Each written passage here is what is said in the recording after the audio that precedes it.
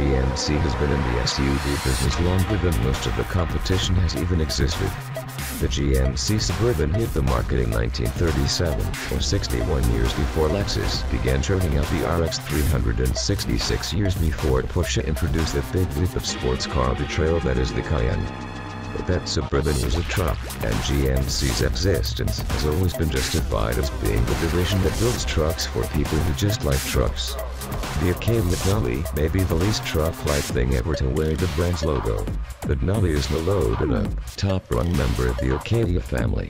Redesigned for 2017, the new Acadia moves from the previous generation's decade-old Lambda platform that it shared with the Chevrolet Traverse, Buick Enclave, and long-dead Saturn Outlook to General Motors' new C1 platform, designed specifically to underpin mid-size and full-size crossovers. GMC shares the C1 goods with a 2017 Cadillac XT5 and new Buick and Chevy variants coming soon.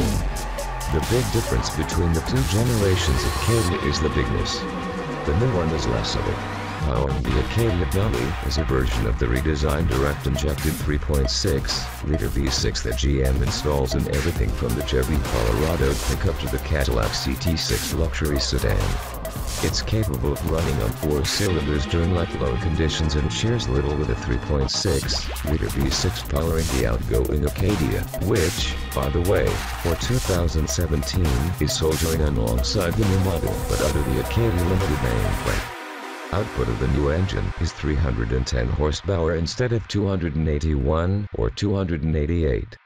There's still a 6-speed automatic aboard the Acadia Denali, though, which seems anachronistic in an age where 10 speeds are the latest thing and the Cadillac stablemate uses an 8-speed.